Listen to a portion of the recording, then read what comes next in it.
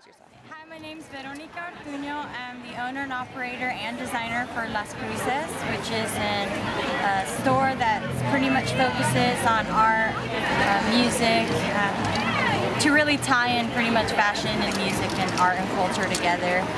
I just opened up a storefront here in Austin, Texas.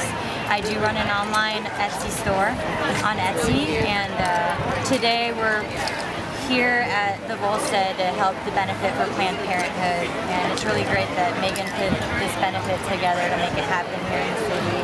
We have a Slinky Whistlebait who also does vintage, and Courtney Brooks right next to me. But yeah. And let's see some of your products. These are handmade vests, hand painted. A lot of them are studded. I'm really into punk music.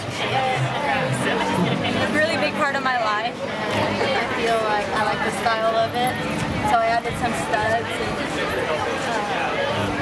and pictures on each of them. This is an homage to Kenneth Anger, who is an amazing experimental art filmmaker, and the Rolling Stones. And Megan said you were in some bands?